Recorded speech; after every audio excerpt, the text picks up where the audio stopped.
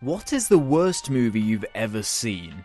No, I'm not talking about Transformers 2 or Grown Ups 2. I mean a movie so bad, so fundamentally broken, that it leaves a pit in your stomach or makes you feel frustrated and angry beyond any reasonable measure. This is a question I've been asking myself for a while, and I think it's about time to do something about it. So I've pulled up the list of the bottom 100 lowest rated movies on IMDb, and I'm going through them one by one to find the worst movie ever. Welcome to the search for the worst.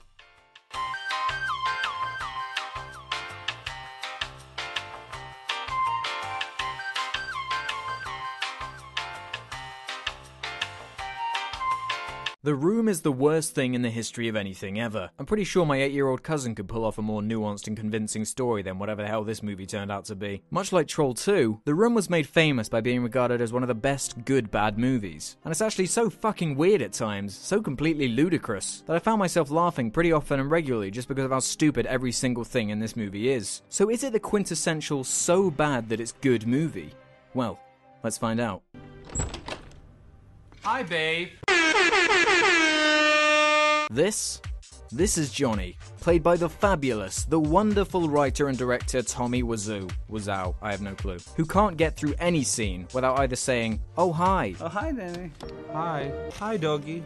Oh, hi, Mark. Oh, hi, Danny. Oh, hi, Mike. What's new? Oh, hi, Mark. Catch it. Oh, hi, Mark. Come in. Oh, hi, Danny. Oh, hi, Susan. Oh, hi, Claudette. Or without laughing for absolutely no reason at all.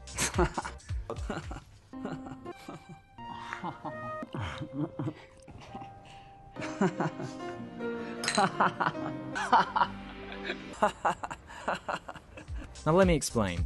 Nothing really happens in this movie. Well, actually things do happen. It's still a full-length movie, an hour and 39 minutes even. So how does it fill that time? I guess what Tommy was going for was a dialogue and character-based tragedy, but he expresses the story through the same 3 or 4 scenes on repeat until the movie ends. Anyway, the movie starts with Johnny coming home from work and giving his fiancée a new dress. Isn't it fabulous? I would do anything for my girl. It's painfully obvious that his dialogue is dubbed half the time, probably because he can barely speak. And from what I could find out about it, he was born in America, so he has no real excuse for this. He emphasizes the weirdest words when he speaks. His voice is like the physical embodiment of one of those messages made out of newspaper clippings that serial killers leave as clues. I'm fed up with this world. He does have the face of a serial killer, I'll give him that. Out of nowhere, this character called Denny appears, who casually asks if he can join in on their love-making session. I'm going to take a nap. Can I go upstairs too? No one really reacts to him, they just sort of act like he didn't say anything. Then he goes as far as to sneak upstairs and join in on the couple. I just like to watch you guys.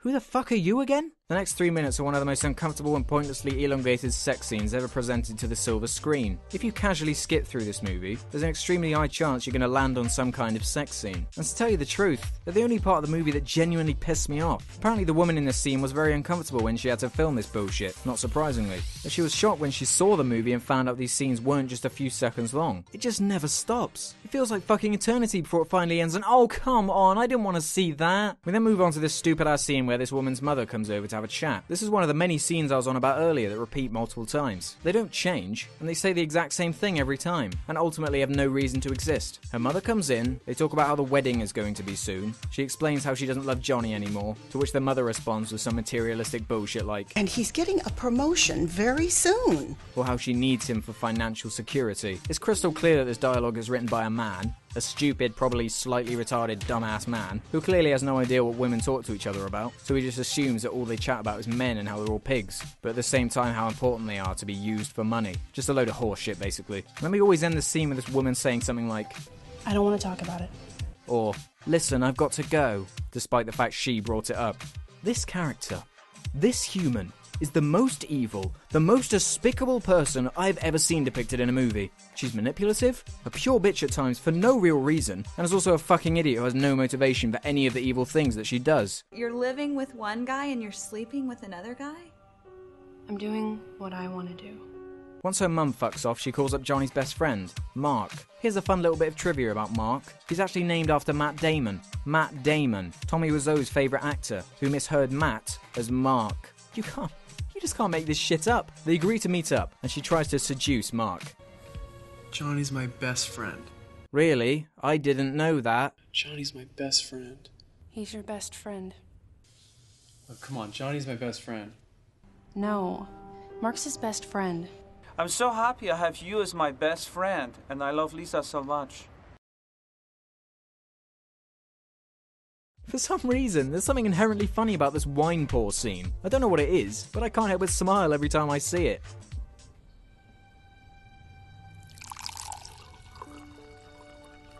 So even despite him saying no to her over and over, there's another excruciating sex scene that goes on for far too long. Why did you do this to me? Now I know this character's the queen of all cunts, but you can't pin this entirely on her, you stupid asshole. You have self-control, you have a brain that can make decisions. Well, actually, clearly he doesn't. I can't hurt Johnny. You realise you're saying this right after doing possibly the worst thing a fiancé and best friend could do, right? Oh, hi, Johnny. I didn't know it was you.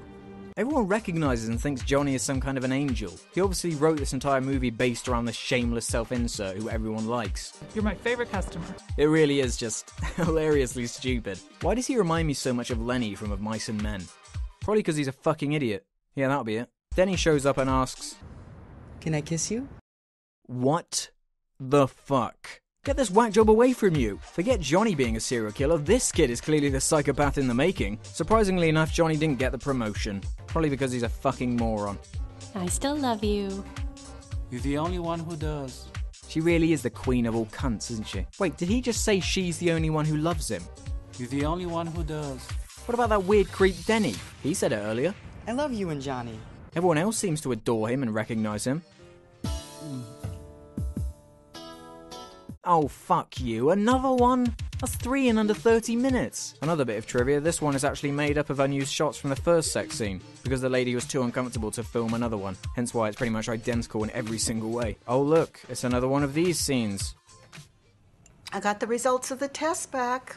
I definitely have breast cancer. She's awful nonchalant about this whole situation, don't you think? You would assume that this would somehow be important to the plot, but no one acknowledges it. It's never brought up again, and has no reason to even be mentioned at all. Well, at least you have a good man. You're wrong. Mom, he's not what you think he is. He didn't get his promotion, and he got drunk last night. And he hit me. Why? Why did he write her as such a supreme twat? Out of nowhere, these two characters we've never seen before have a sex scene.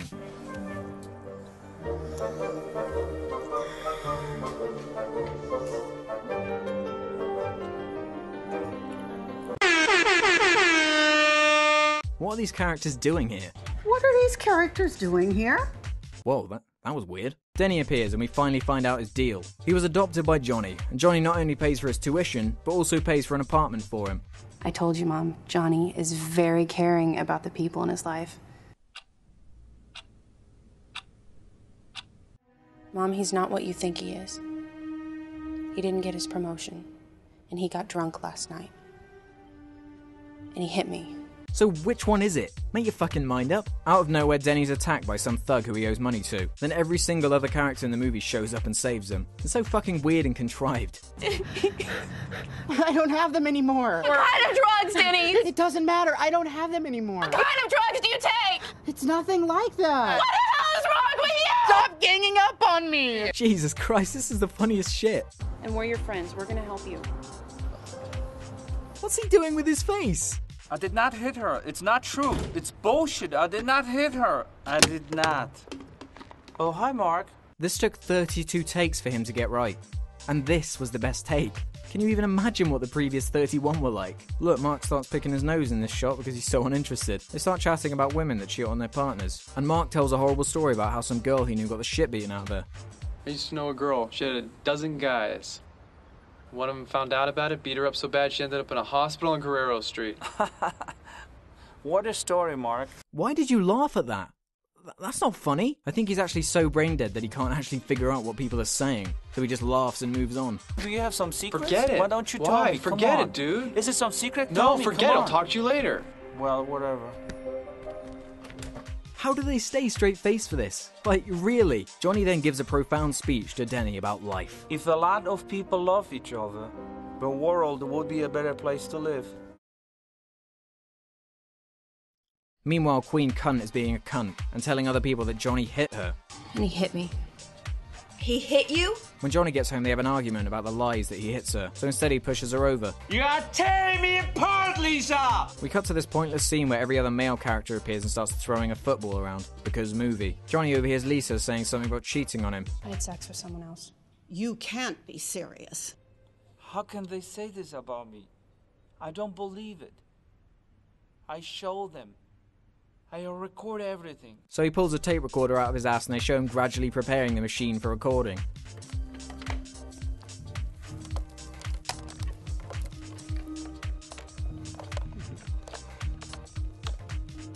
You couldn't add a cut or two in here just to speed this shit up a bit, could you? Johnny then happens to be visited by his psychiatrist friend. Yeah, he has a fucking psychiatrist friend. And they have a little chat about the whole Lisa situation.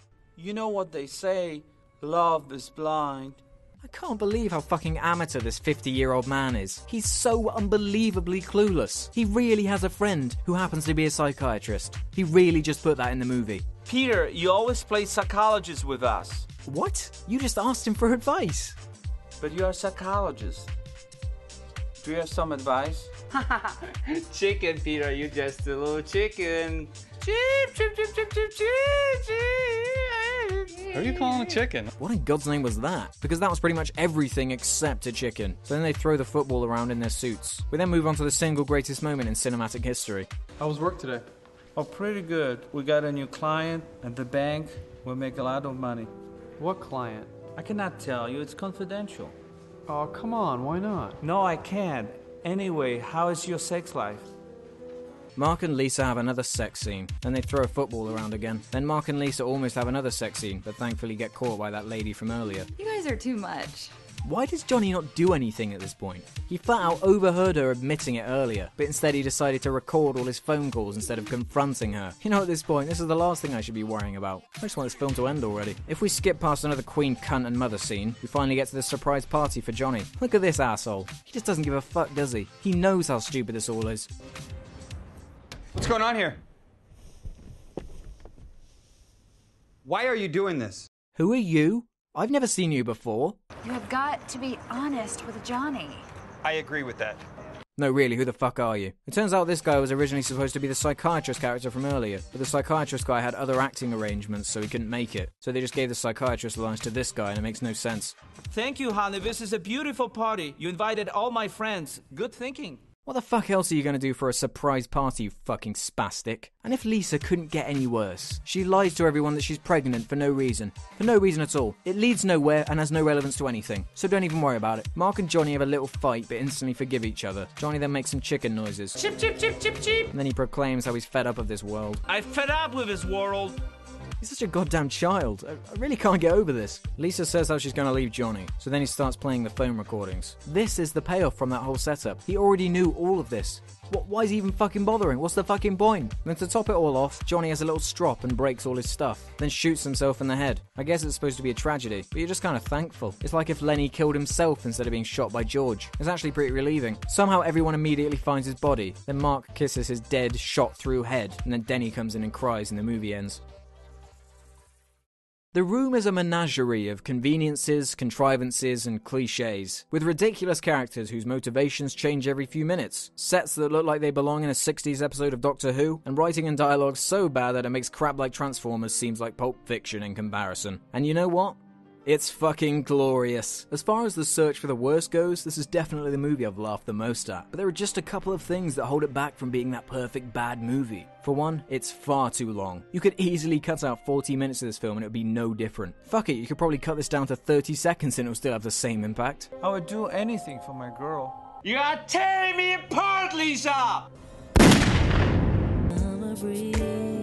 The 4 or 5 cringeworthy sex scenes make me never want to watch it again, but then I think back to Wiseau's bizarre voice, and I can't help but go back to some of the classic scenes just to see how insane his performance is. The Room is a classic. It's much more entertaining than bollocks like Troll 2, but at the same time, it just doesn't quite have that charm that something like Zat or Druids has in comparison. It is much better than Birdemic though. Can't believe I just said all those words. What the fuck's a Zat? And up next in the search for the worst is... Prince of Space. I have no clue what that is. No clue.